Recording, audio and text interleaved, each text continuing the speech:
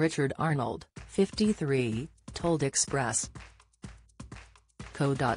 that he once interviewed All I Want for Christmas Is You singer Mariah Carey, 52, while speaking at the Ideal Home show, in partnership with NatWest. The Good Morning Britain entertainment editor then went on to reveal whether the star deserved the diva reputation she has been branded with in the past. After being referred to as high maintenance for many years, the star has since confirmed she doesn't care about that aspect of her reputation, even laughingly embracing the term.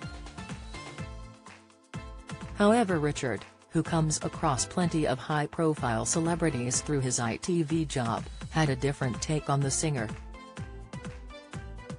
Asked about the most surprising interview he's ever had, Richard said, "Honestly, there have been so many.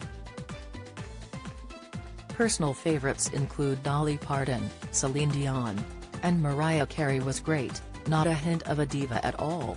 Richard has been the entertainment editor on ITV's Good Morning Britain since 2014 and has been working in showbiz for over 2 decades. He went on to reveal that another favourite interview of his was with legendary musician Tony Bennett. Tony Bennett and Barbra Streisand were 2 notable interviews because I'm such a huge fan, Richard explained. "I had a lovely time in Tony Bennett's apartment in New York. It was wonderful, because his little dog, Happy, was just rolling around. I was very much aware that I was lucky enough to be in the company with an absolute icon, an absolute legend." Richard then went on to address his memorable encounter with musical theatre star Barbra Streisand, whom he was worried he had upset at the time.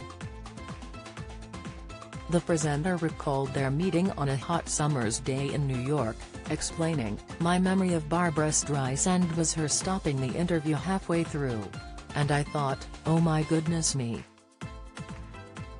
I've come all this way and I've upset Barbra." However, it seems the actress actually had a much kinder reason for putting the interview on pause. "She stopped the interview and she pulled out a tissue and she dabbed my top lip," Richard revealed. "And she said, 'We've got to take care of each other, right? Because I'd got such a sweat on.' The fact is it was very hot in New York at that time, because it was in September around Fashion Week.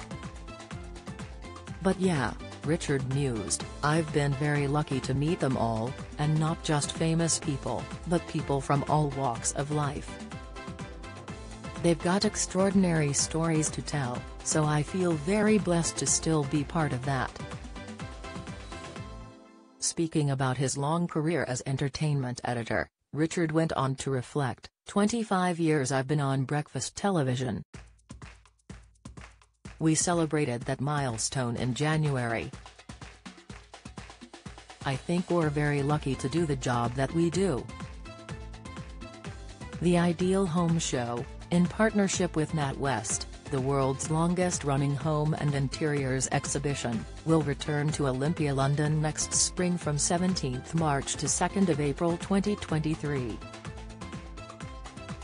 For more information and tickets, please visit idealhomeshow.co.uk.